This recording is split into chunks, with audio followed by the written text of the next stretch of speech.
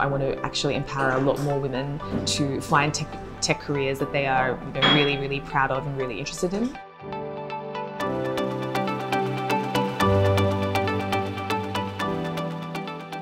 Hi, my name is Natalie and I look after open source engineering for Wayfair, and I'm based in Berlin, Germany.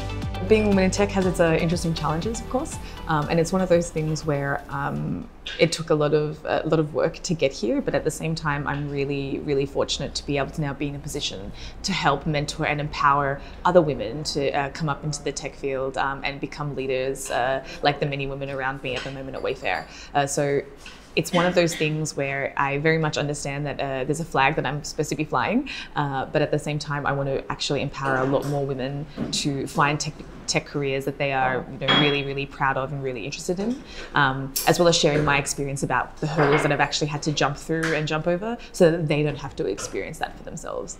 There are definitely still challenges, for sure. I'm not going to sugarcoat that, but I think being in Berlin specifically, in a super diverse community here, is actually making it a lot more easy and a lot more approachable in terms of the company that you keep.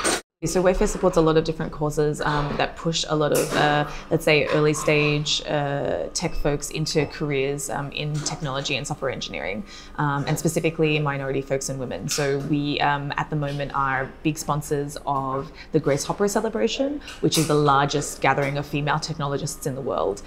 It's happening virtually this year, as you can imagine, but it's one of these events where it's really important to ensure that we are sounding out that we support women in tech from the time that they're actually studying and then thus going into the job market, and that we're willing to be partners in actually exploring and mentoring growth opportunities there for women.